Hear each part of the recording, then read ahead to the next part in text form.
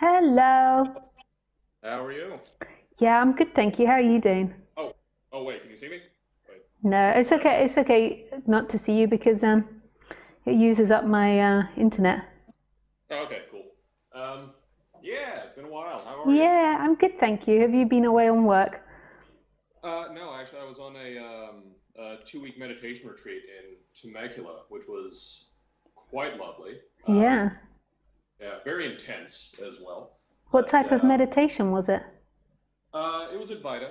Um, it was so there was a little bit more of a social atmosphere than say a Vipassana retreat. Yeah. Um, wine at dinner, that kind of thing. Yeah. But yeah, it was absolutely lovely, and obviously I had the ability to just kind of go in and be alone and sit in a corner and be a good meditator. So, and that's Nice. mostly what I was doing for the 2 weeks. Yeah. Um, and it was beautiful because yeah, no, I just kind of discovered this silence, like the silence that's even around among words, right, and objects and that kind of thing. But Yeah. it's Yeah. kind of a yeah. It's so much, I don't know, there's so much wisdom there. Yeah. That there's you just kind of stay there and things just unravel on their own, and like things just kind of take care of themselves in an interesting way. Yeah, that's really beautiful. Yeah.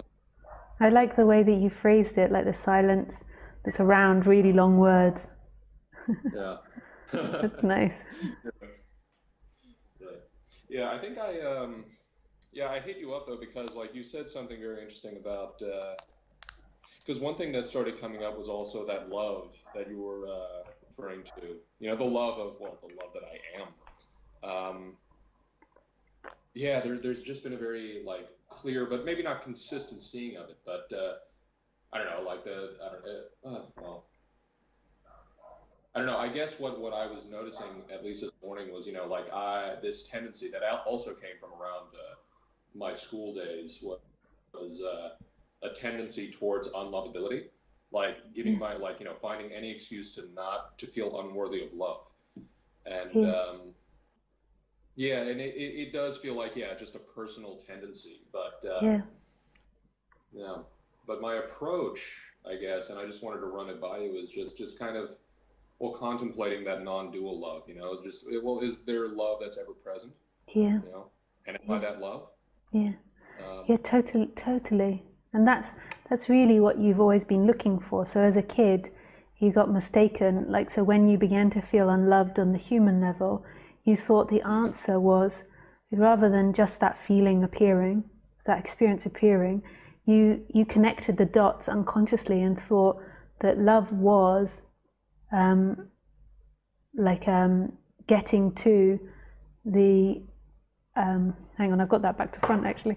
So when you were younger, I have to start again. I got confused then. When you were when you were younger, like your that trauma happened or that experience happened, so the feeling came up and said, "I'm not lovable," and then what you did was you remembered this love, this all-encompassing love, because we all know it, we all remember it, we all have a taste of it. It's the sense of I am, it's the sense of being, and it's there in all experience.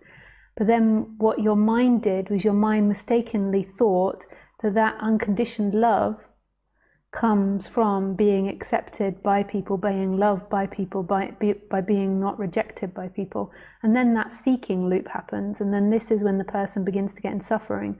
So it's not actually the initial feeling. So say if you have parents that don't give you attention, or you're in a circumstance where your partner no longer loves you anymore, it's not that that's inherently the problem. That is a pain that arises in your heart area, and that connects to your childhood, like not being loved enough by the parents. So it's like a vibration, a pain, and it's just a pain that's happening. But then the mind takes hold of it, and the mind isn't really conscious of that, and then it desperately tries to seek for love from that partner. Like it can't let go of that partner. It holds on to it, and it becomes like an addiction. And it's just a cross belief that you believe that environments are going to fulfill you and situations are going to fulfill you. They never will fulfill you, ever. They will come and go like all feelings. And then what we also get to in non-duality is we get to this point where we think that we'll become totally unconditioned, and that's when we'll be loved. We'll stop having feelings, and that's when we'll be loved. Whereas actually it's right here in your experience, that love. It's that I am, it's that sense of being. But sometimes it can be heavily masked because there's lots of like seeking energy or discomfort energy, so you can't touch that. And non-duality or becoming unconditioned becomes the new game. So you're always waiting to get over something. You're always waiting to not feel a certain feeling or to experience a certain thing or to have a particular reaction. I'm waiting and waiting. I see. I might be. Yeah, I feel like I might be stuck in a little bit of a self-improvement game in that way. You know, I see the unlovable tendency and like, well, clearly I can't feel or I can't be the love until this thing goes away. Yeah. But no, the love is here regardless. Yeah, it's that sense of I am. It's that sense of being. Yeah. And it can be a strong tendency, these things. So it's like when you go out of the house, if people look at you a certain way, maybe you feel suddenly unlovable, and it quickly brings up that shame in your body, and your body closes down. And then through that closing down, then the mind quickly goes into that story and then begins to think, if I didn't feel this, if I could release it, I've got to release it. Whereas actually, so the body's closed down, the feelings closed down, but your sense of being is still expanded, is still everywhere. And even that feeling that's closed down is actually everywhere. It also isn't limited anywhere. It just feels like an idea. It's actually life or God or everything that's holding that feeling. It just feels like it's yours. It feels like it belongs to you, and that there's a certain you inside the body, and this you is going to get somewhere. But there's never been the existence of you.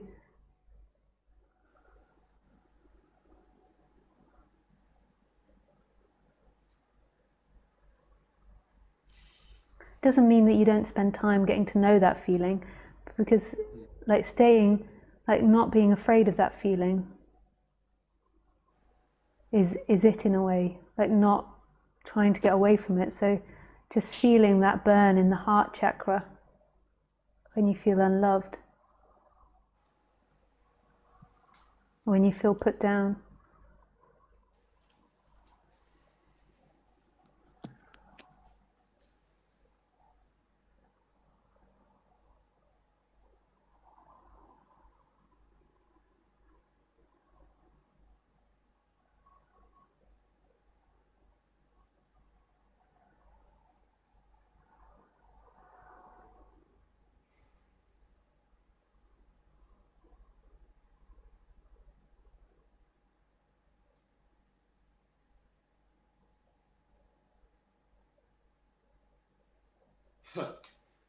It's nice feeling it in the context, though, of, I don't know, the context of non-duality, if I can say it like that. Yeah. Just, it allows that clench to kind of move and open.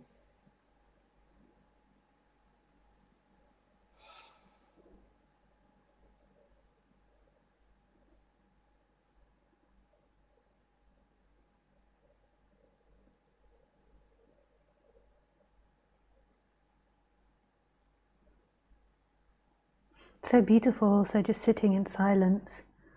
Like, I'm happy for you that you did this retreat. It's so beautiful just sitting.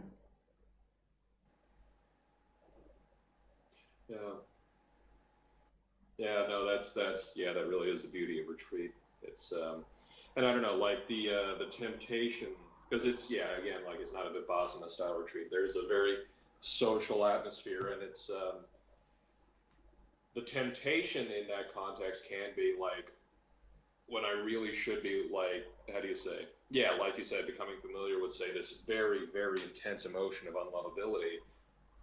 Maybe I'd rather just seek love from the people around me. Yeah.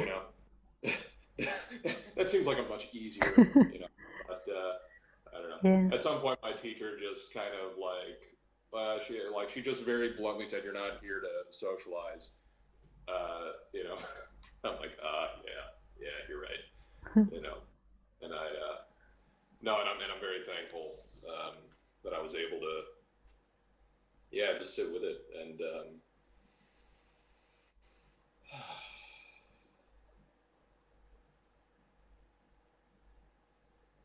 I found that a lot. There's actually a lot of, yeah, the unlovability is not just, yeah, I feel like it kind of permeated a lot of aspects of my life. Yeah. Um, you know, like I think the in was kind of a romantic breakup, actually. You know, not to beat around the bush, but like I started to see the unlovability, like when I started to become familiar with it. Oh, it's also career, lifestyle. Um, you know, Yeah. yeah, just I started, yeah. Yeah, it does. These our karmas affect all areas of our life. Hmm. Like like all of us, we're like machines.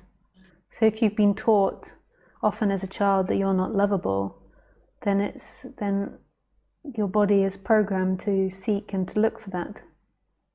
Hmm. Yeah, in many aspects of life, I guess. Yeah. Hmm. And in a way, like you could see it all as like a gift, because all of these things are what make you grow in the end, because you have to overcome them in order to survive in this society. Otherwise, you fall down and others eat you, or you get killed. Hmm. Sorry, that last part was a bit choppy. What was that?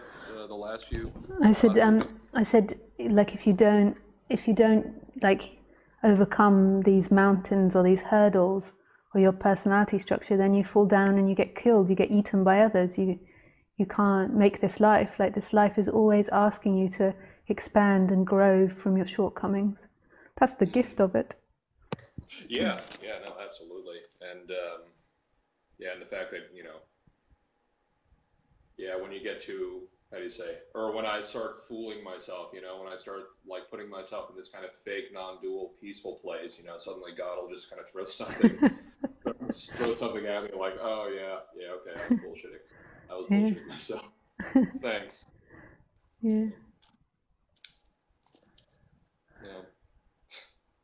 Sometimes my teacher would like when I'd start like talking, like kind of the non-dual bullshit. It's all one and love, and there's nothing but peace here. And she's like, "Oh, that's really good. How's your career going?" Oh shit. And then I just kind of realized like, oh, okay, yeah, still stuck a little bit. How's your career going? Silence. Yep, clutch up.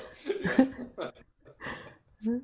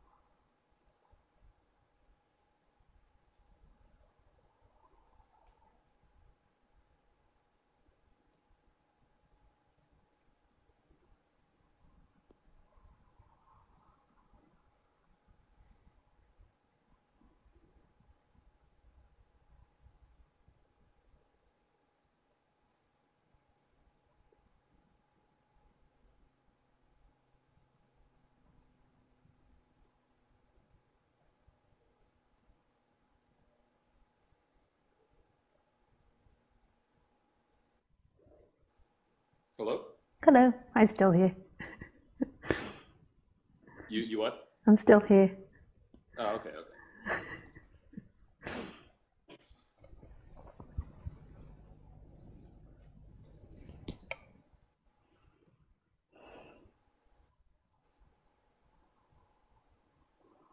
Do you hear a tapping every time I move? That's what I thought I heard. It was, yeah, and I thought, oh, wait, is it, it kind of sounded like, how sometimes when the reception gets bad, so that's what I thought happened. It's actually my earrings. cat tapping against the microphone. Yeah. Yeah. I forget that because when it's my other microphone, but I think that you're hearing through.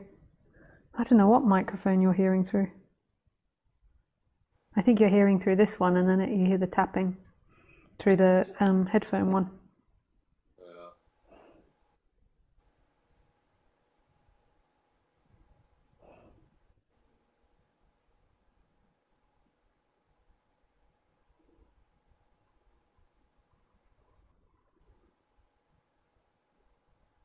Yeah, it's interesting. We because there is kind of a clench in the chest, but there's still there's a pull towards the towards the space now. It's almost it's funny. They're kind of existing at the same time. Yeah. Yeah. Like what we think is we think it's open, like that it's our body open. So it's all your feelings in a state of pleasure. And often when we have these awakening experiences, our body is in a state of pleasure. But you can actually have tightness in your torso and you can be expanded. You can be infinite. Yeah. So what our mind is subtly doing is it's always rejecting negative feelings and negative karmas. And it's the opposite of what, it's not that should be done, but it's the opposite. Like, I can't think of a better word than saying should, but what the way to handle it is to totally embrace the negative and to totally accept that on the human level we have karma. And yes, we can expand from that karma and we can change that karma, but it's also deeply embedded in our genetic history and our DNA. And our body has to have karma in order to respond. But you can have this like huge infinite space with all of that response happening. And you've got to like, I always think it's polite to work on your shit. Like that's the polite human thing to do, like the ethical human thing to do is to like work on your karma, like so see your karma. So when you're in relationship to someone, you can see when your karma is getting overexcited and being too dominant or too controlling or too bossy or too whingy or too whatever it is. So you can see that and you don't have to keep acting it out with people. You can act like, to an extent the karma is going to be acted out, you can't help it, but you don't have to keep like acting out very difficult scenarios again and again and again. Like you can catch them and you can move away from them. But also you can be free in all of that. There can be this massive expansion happening while the human is being a human. And that was radical for me, you know, when Roger was one of my teachers, and when he would say that you could be, I used to get so angry with him because he would say that you could experience anger and be free. I'll be like, it would just make me so mad, like him saying that. And one day we were walking through the forest and he was annoying me by saying this, and I began to get angry, and then suddenly I had this huge expansion, and then I was angry simultaneously, and I was like, no shit, oh yeah, you can be both. You can be both. What does change is the seeking energy. Though that's spiraling out of control, like that seeking energy. And that can be something that like changes instantly, or it can change and dissipate through time. That like pattern of thinking that if I don't get angry, or if somebody loves me, then I will be fulfilled by that. And what you're unconsciously believing is that fulfillment will be that love, that I am your true essence. And then you never get there. So that's what dissipates and changes.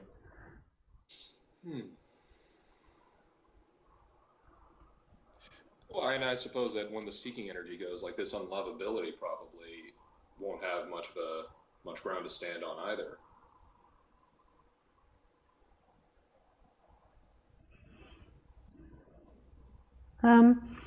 The seeking for that, but if you've been taught, so if you were brought up in like a really abusive home where you were told that you are unlovable, like, so your assumption is to put yourself below other people, energetically you might still do that. Energetically you might still feel like you're lower than other people, like energetically, just like in a dog pack where you know, you've got all the different levels of dogs. Like you've got the runt dog, and then you've got the like top dog, the medium dog, like you've got all the different levels. So like so your personality might still tend to respond in that way. So say if your partner doesn't call you for a few days or doesn't respond to you, you might begin to get a burning in your chest. And then when you really go into it, you might realize that you feel unloved. And then you can trace that back to your childhood when you felt unloved. Yeah. So there might still be the tendency there. But it won't be like it was before, dictating your whole life. But you'll notice like a shadow or like a ghost still there, the patterns of the human. So if you take away unlivability, because that's quite an emotive topic, and if you say anger, so say when you were younger, your older brother always used to steal things from you and cross your boundaries. And so when people don't return your stuff or don't respect your stuff and anger arises, that doesn't necessarily have to go. You still might, as an adult, even knowing this freedom, have a tendency to be protective over your stuff. But what our mentality is, as humans, is to always be radical about everything and think, I'm going to become totally unconditioned and my whole past is all going to disappear and I'm never going to get reactive and I'm never going to act out of past things again. And if I do, that means I'm not enlightened. Whereas actually they're simply feelings that arise from a pattern of behavior that you've experienced as a child. So if we take it to Khaleesi, to me, Khaleesi, my dog, is totally free. But she can, when it's me and her, she actually has very easy conditioning. Like when it's just me and her, we've got our routine and it's really easy. And when somebody else comes in the house that she knows, it's also really easy. But when somebody comes in the house that she doesn't know, it's really complex. So when we're in scenarios that, like, so say being on a retreat, like I don't have anyone that can look after her, so I often have to take her on my retreats. And Khaleesi cannot stand strangers touching her. And it's my fault. Like, I've known her since she was a baby. She wasn't always my dog. She was a street dog for the first 6 months of her life. And she used to come to my talks. I used to do talks in Thailand, and she used to come to the talks. And she's always been quite a shy dog from when I got her. She was quite shy. But what people used to do is everyone used to come to the talk and they always used to want to stroke her. And she didn't like it. And she felt uncomfortable with it. And I should have stopped people doing it, but I didn't actually notice because I was busy doing the talk. And I should have stopped people like touching her. But what happened to her through those 6 months is that people kept crossing her boundaries. So eventually she would begin to growl at people. And she, you know, when they would touch her and pull her around, she'd begin to growl at them. And if I'd been aware, I could have seen this and told people that she doesn't like being touched. She's a shy dog, she's a quiet dog. And so now from that, and from also taking her to lots of my retreats and people always wanting to touch her, she now has a response. If strangers go to touch her, then she can sometimes growl or bark at them, because that's her way. That's the way that she's learned that she's successful at getting people not to touch her. And now I know the story as to why that evolved, because I didn't really know she was my dog at the first 6 months. I didn't really attempt to train her. Like, she lived on my balcony, but it wasn't like oh, she's my dog. She became my dog. And also I was doing the talks. I didn't really notice that people were coming and invading her space, and I could have either locked her away, or I could have told her that she had to go down in the jungle or in the forest, like away at that time, but I didn't really notice, so I just let that happen. And then over time, when people kept invading her, she then got a habit to be a little aggressive with people if they tried to touch her that she didn't know. If she knew them, she was fine. And now that stays with her. So I can see how that's happened, and I can see how that conditioning happened. she's not a bad dog or an aggressive dog. I don't see her like that. Other people would say that's aggressive or bad dog. But I see how that panned out, and I see my problem in it. Like I didn't, and I still don't do it on retreat. When I first came back to Europe, I didn't do it enough on retreats because I was too busy doing the retreat. It was too much to think about, and people kept invading her. And so now she has this response to people. So you could say that's the same. You've been trained as a child to respond, to believe that people don't like you or people don't love you when you interact with them. Just like Khaleesi's been trained to believe that humans don't respect her boundaries. Like as a dog fan, I know that you shouldn't touch a dog you don't know. Like I know that, like I know a lot of dogs are friendly because they've been trained to be friendly, but the rule is, if you're a big dog fan, is you don't touch a dog that you don't know until the owner says it's okay. Like that's in the unsaid dictionary of the very obsessive dog fans. And yeah. So she's got that, and so if she was a human, so if she was a child, so say if you had a child conditioned like that, a child was conditioned that her boundaries were crossed unless she was aggressive to people. So in order to have her boundaries respected, she had to be aggressive to people. That would produce a particular personality type, and that would produce quite a strong behavioral dynamic, that she becomes aggressive because she realizes her boundaries are being crossed. Now what we can do as humans is we can understand that, so she can attempt to begin to recondition herself. So so if she was a human, Khaleesi, like I could speak to her, and I try to recondition her now, like, and I try to, she's good most of the time, like she's not, to me, a difficult dog around here, but when I take her out and take her on retreats, it's a bit more difficult. So with a human, like she could then attempt to recondition herself that when someone comes to talk to you, it doesn't mean they're necessarily going to try and cross your boundary. So you don't necessarily have to be feisty or standoffish. This is just with people you don't know. So she can learn that. She can go to a psychologist and she can learn that about herself. And then she can also see that there was a seeking element that got added on there, that she began to think that if she got people to stay away from her, she'll get back to home. Whereas Khaleesi doesn't have the seeking element because she's always at home. Whereas the human leaves home, so it makes it a more important dynamic. So she goes to a psychologist and she begins to learn, like, okay, so I don't have to act aggressively, but the natural impulse is to act aggressively. So she has to really fight against the momentum of the river. Like she has to really fight to try to change that around. And more than likely, if she's had a long period of that conditioning, it's going to be a lifelong habit that she's going to be working on. Her natural impulse might be to be like, and it's going to be a lifelong habit to try and be friendly to strangers. I have to admit, I'm not the friendliest to strangers. As a dog-like human, like I was out with my friend yesterday shopping, and my friend is so sociable to everyone, like to the people that do the shopping, like everybody. She talks to everyone, and she's really social. And I really like even both of us aren't that great at French, but I really like how she interacts with people. And I just can't seem to find the words to think of things to say to strangers. I'm like, and I don't actually feel unfriendly, but I just don't have anything to say. And I tend to be like more withdrawn from people I don't know. So that's a habit. So like you've got a habit as well. And now your next mistake might be that if you fix that habit, you will become enlightened. But who will fix that habit? Who becomes enlightened? It's a habit that plays out in you.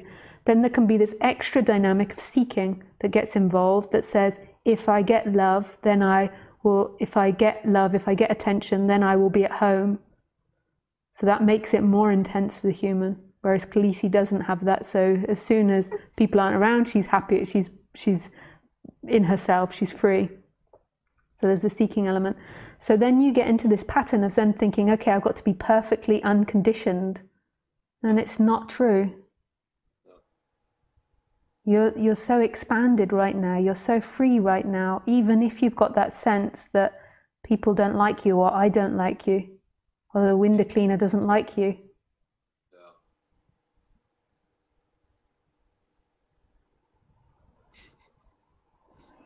this. I'm getting the strong impression that you don't like me, Lisa. I don't know if that's a tendency or just your demeanor, but I've got to admit that I'm not the friendliest person in the universe. Like I'm not unfriendly to people, but I'm reserved when I meet people. I don't know if it's an English thing, but I'm reserved. I'm not somebody that will jump up and throw my arms around you and be really welcoming. I tend to be more like, oh, hello. Yeah, when I lived in England versus I lived in London for a year and then I moved straight out to California, and it's very much an English thing. Yeah. It's very much an English because California, they'll just hug you Yeah. in an hour. Yeah. Yeah, I think with hanging out with international thing, I can see that I'm quite reserved compared to people around me. Yeah. One thing I realized when I was in London is that Americans, we are very loud. Yeah. Compared to Europeans, I don't know what it is, but if I walk into a bar or a pub, I know exactly where my American friends are. Yeah. I think we have this perspective on Americans too. I think we think this as well. That America, I don't think we think that they're loud, but I think we think they're larger than life. Yeah. Really. There's something about the American ethos where it's just that's another thing I noticed. Just what kind of the way that we talk about ourselves versus the way Europeans talk about ourselves. There is kind of a larger than life, nothing's impossible kind of. I don't know. There is something there for sure. But, yeah. I had a thought while we were talking though. Because I feel like the unlovability is very different from a lot of the other tendencies that we were just discussing. Because I feel like and you mentioned it earlier that it does come from a fundamental misconception that love needs to be sought. Yeah, and that's why it most probably comes with very strong seeking tendency. Yeah. That love needs to be something you get for you. Love is super important in the human world. Yeah, that's what, every movie has to have a love element to it. Yeah. And so what does love represent then? So in our society, what does it represent if you're loved? If somebody loves you. Maybe that's a bit of a hard question. Maybe it was a bit too leading. It could mean so many things. Yeah, but it's a fair question. It is. I mean, that's I feel like that's kind of. I was actually just talking to a friend of mine, last night, who she just said that's that's a huge vasana for a lot of people because it is kind of. And I agree with her. I think that there's just this thing where if I just get this, if I get loved by another person and in a very intimate way, well, forget the enlightenment stuff. This is really this is the happiness that I'm looking for. And I think it's because love doesn't just represent being in love, so the feeling of love. I think it also represents safety and feeling. It's also got this feeling that you won't be kicked out by the group and killed.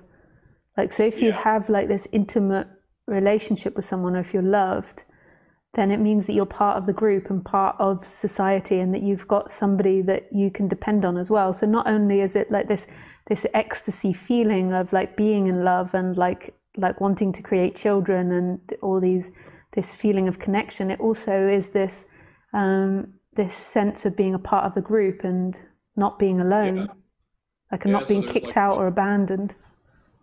Yeah. So it's like a prehistoric, socio-evolutionary tendency.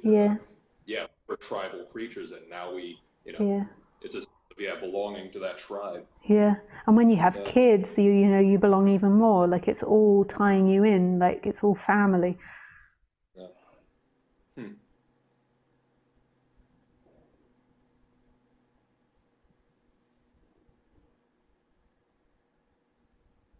So there's two different elements to it. There is this natural want that humans have to be loved. Then there's the setup of your body, so the karma of your body, and then there's this seeking that attaches onto it and believes that your freedom is dependent on getting those and fulfilling those. that home is connected to those.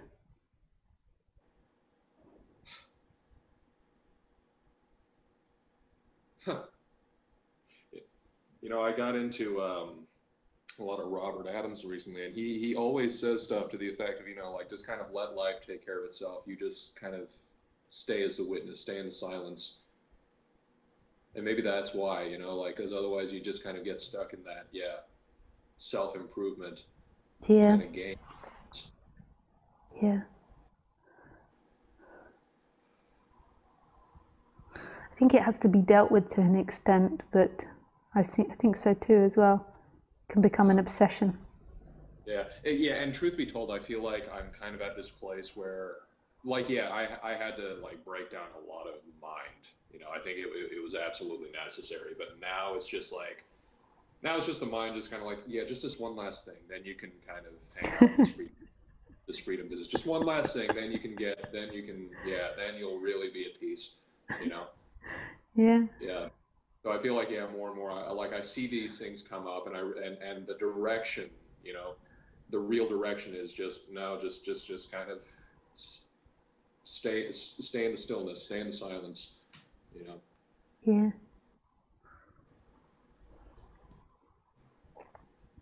Yeah, even in this moment, like, yeah, the unlovability tendency, it's not, I feel like there's just a greater pull towards the silence than, you know, actually digging in and, you know, kind of doing the therapy route. Um,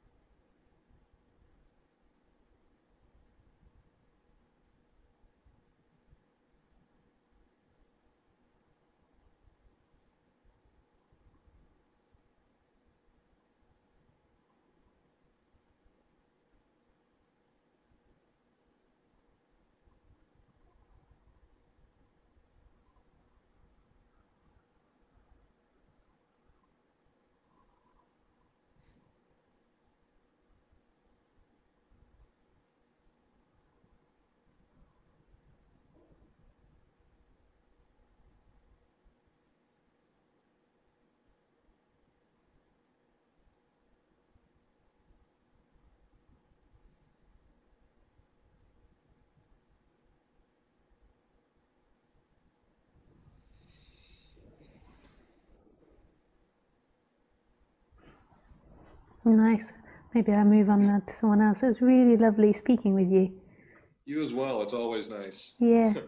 Yeah. All right. Well, thanks for talking. Yeah. Thanks, Um, Bashil. all right, you take care. Thanks. Bye. Bye.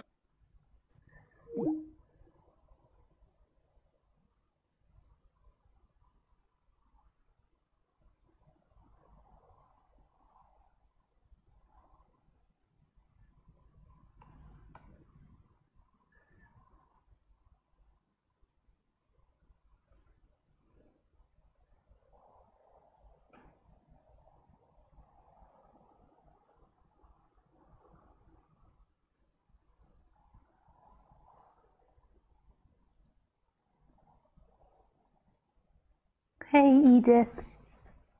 I don't read out your comment, all of your comment. I just read out a bit of it. What you're talking about tonight is just what I need to hear. Your words bring me back to beyond what I think I am.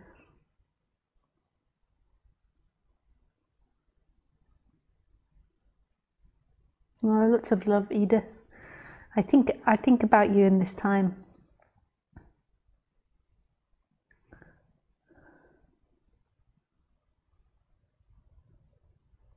Let me know how it goes.